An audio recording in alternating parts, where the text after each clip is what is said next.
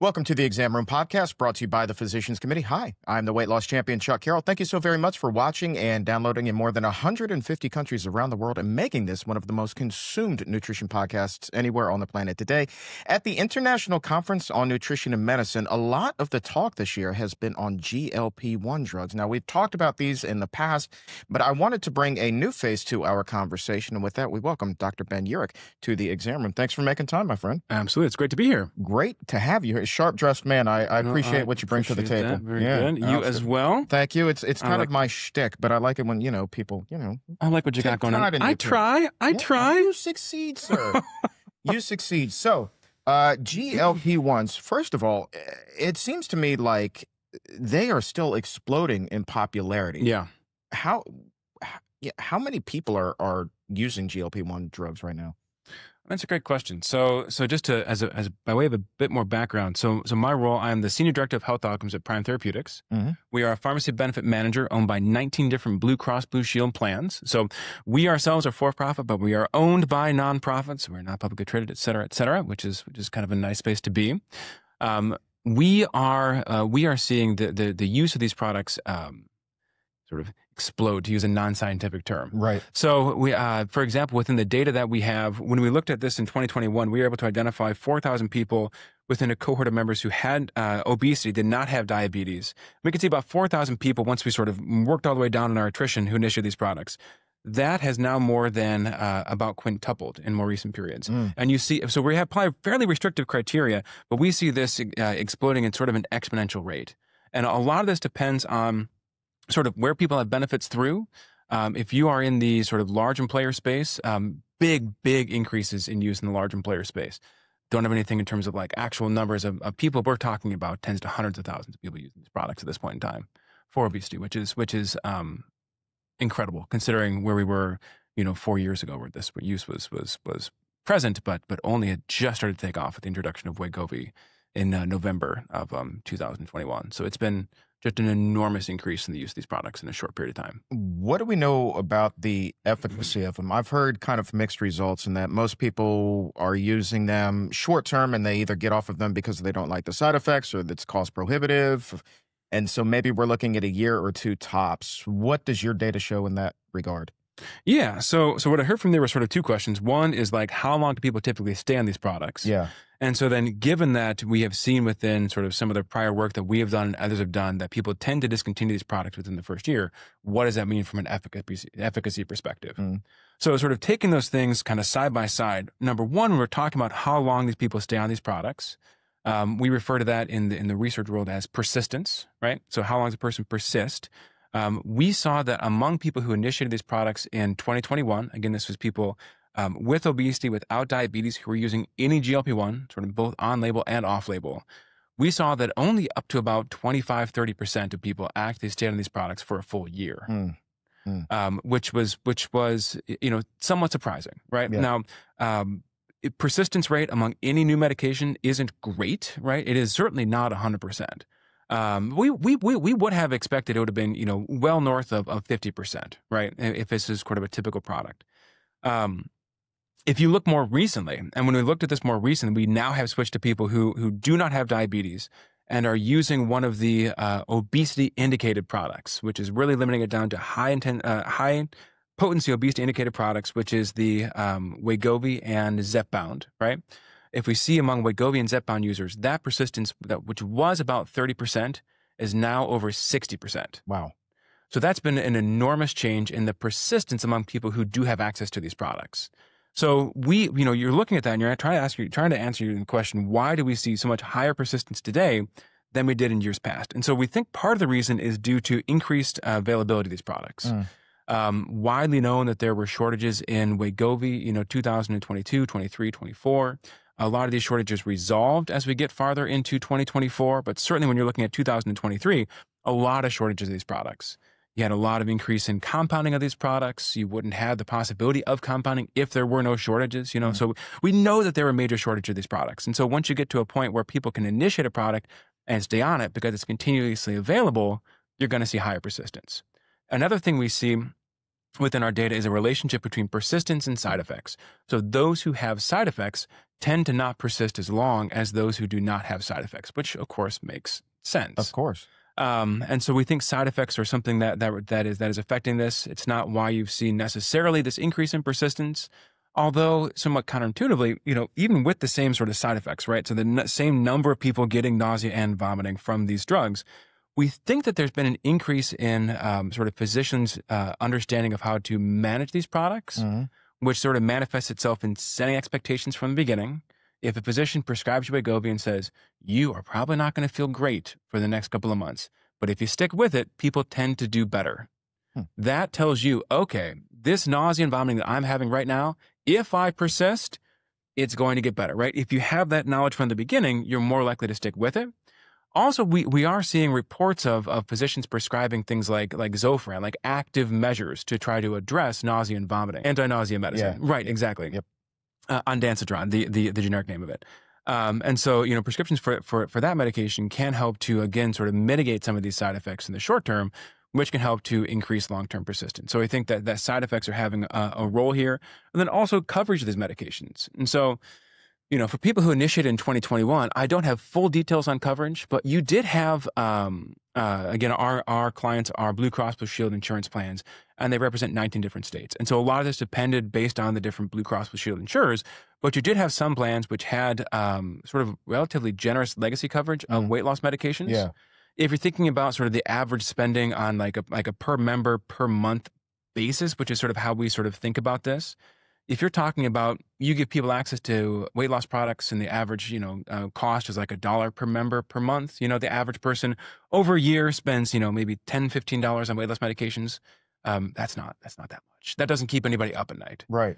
You get a GLP-1 for weight loss coming on the market. Now you're talking about $20 to $30 every month for the entire population. Yeah. That is using these, the entire population. We've seen some groups that don't have very much sort of controls on this. We have seen spending increases above $50 just for weight loss GLP-1s alone on a per person per month basis, which when you're talking about the average sort of plan maybe spends $150 to $200 per person per month on all drugs. Yeah. $50 for just weight loss drugs. It's a really hard sort of pill to swallow. Right. And so we have seen some pullback in coverage of these medications, and that reduction in coverage can, of course, lead to reductions in persistence, although, again, we haven't studied that specifically. That is a very thorough answer. I like that. It's what we do. You unpacked it. That is, you are holy smokes.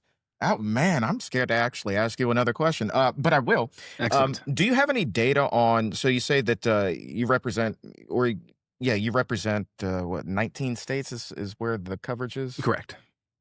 Are you able to say, because there is a swath of the U.S. known as the obesity belt, is there in those regions higher rates of people using these drugs versus maybe something in the Northeast or out in California or someplace like that? We do see we do see differences in utilization by region. We represent plans in Illinois, Texas, Florida, a few plans in the Northeast, particularly New Jersey, also Washington, Oregon, Wyoming as well, and a few other states. And so we do have some regional spread. I can't speak to our own data on this, but what we've seen, generally speaking, is while the Southeast does have the highest sort of population rates of obesity, it's not necessarily where you've seen the greatest uptick, right? Because it's sort of what you're looking at in terms of use is number of people who can use it, times among those who can use it, the number who actually do, right? So that uptake hasn't been quite as great necessarily regionally. This is, not necessarily with our data, but what's been reported more broadly. Looking at the Northeast, there have been some reports that those who do have obesity are sort of using these products at a greater rate. We don't have any representation within our data from the state of New York, but there has been some reports kind of from jurors who do, that you do see sort of greater rates of use among those who have obesity. And so that tends to sort of push utilization up above where you would necessarily expect it, even though population rates of obesity are not as great. Maybe you don't have this data, maybe you do. Do you have any sort of idea in terms of how well these drugs perform if paired with, lifestyle and nutritional interventions as well? That's a great question. Yeah. So the clinical trials for these products did pair these drugs with lifestyle nutrition interventions. From that clinical trial data, we would therefore say that the sort of the best context to use these medications is in the setting of sort of diet and lifestyle changes, right? It's not to use these medications and use these medications alone. In that sense, it is very similar to anything else that you're trying to improve cardiometabolic risk, right? Like the recommendations for statins aren't just like take your atorvastatin and do nothing else, right? Like you do want to combine medications like this with lifestyle and diet changes to improve overall health, right? We, as a part of coverage criteria, that does vary by plan. One option that's increasingly common, so we have it for our own employees at Prime Therapeutics, and we are also offering this to others. This is not a plug for this, I'm just an example of it, is a program called KeepWell. And so KeepWell partners with a couple of different vendors that create access to GLP-1 products paired with dietary and lifestyle changes. And so members have to log in on a monthly basis. They have to participate in this program. They have to sort of walk through counseling on again these diet and lifestyle changes. If it is determined by a prescriber associated with that program that they do actually need a GLP-1 product, their person can be switched over to a GLP-1 product to use that in conjunction with these diet and lifestyle changes. And we think from a clinical perspective that is really the most appropriate approach because, again, that is how it was studied and that is how it has sort of been proven to be most effective. We're expecting, that's the royal we, that the rate of usage of these drugs is going to continue to increase. It just seems like that's not slowing down anytime soon. So I guess, what does the future hold for these things? Like where are we going with these? Is this going to be like, the first line of defense for obesity, for diabetes, for anything that they're traditionally being prescribed for? What are we expecting? It's a really interesting question. So we, again, within our data, we're looking at use of Zepbound. So we have to look about a year and a little bit of change out from anybody who we can sort of initialize in our data. And so as we move forward in time, we're into the first quarter, second quarter of 2024 is sort of what we can observe most clearly. And we see Zepbound use just continuing to increase. I mean, at an exponential rate. At some point in time, this has to plateau, you would think. We are not, so it's probably sigmoid, right, in nature. So we are right here on the upward trajectory of this. This will probably level off at some point in time, but we don't know when that point is. Right. We are getting asked it all the time by employer groups and others, and we don't know when that point is. There are other teams that are actually doing those projections on sort of use besides ours. We're really looking at the effectiveness and things like that within our data. But that is just of the products we have currently. So semaglutide and tirzepatide, those products that are indicated for weight loss and are used in that setting. The pipeline in this is really impressive, right? Like you have a market this large. You have proven that people are willing to inject themselves on a weekly basis if you can get the effectiveness up past a certain point. Yeah, that brings a lot of funding. And that brings a lot of innovation to this. And so the pipeline for weight loss products is vast. I think the last time I looked at this, and this does change regularly, but there are about 30 different products that were in the pipeline for this. There are, of course, different sort of similar GLP-1 and GIP agonists that are in development. So those would be direct competitors to semaglutide and tirzepatide and may have similar sort of mechanisms of delivery, which is to say injectable. There are also some more oral formulations that are being introduced. There are some oral products that work with different mechanisms that are also in different phases. Pfizer actually had an oral product that made it to phase 3 and failed recently. But you are going to see a much sort of broader portfolio of products into sort of 2026 and beyond. And so it's hard to say how the impact of those different products are going to affect this marketplace, but there certainly will be an impact on there. It may be that we're looking at something more like the Hep C products, where like Sovaldi made a big splash. There was a ton of spend on Sovaldi, a lot of media attention focused on that. but Sovaldi isn't used anymore at all. Right. And we're now on to sort of the second and third generation products of Hep C antivirals that are actually being used in the market right now that are more effective and more tolerated, et cetera. And so you may see those sort of dynamics play out within the GLP-1 and some of their products for weight loss space, but it's really hard to say. And I guess it's way too early to be able to say whether or not maybe some of those oral medications that are going to come into market, what their rate of efficacy would be compared to the injectables, right? Yeah, it's hard to say. I mean, so there is an oral semaglutide product by Rybelsus.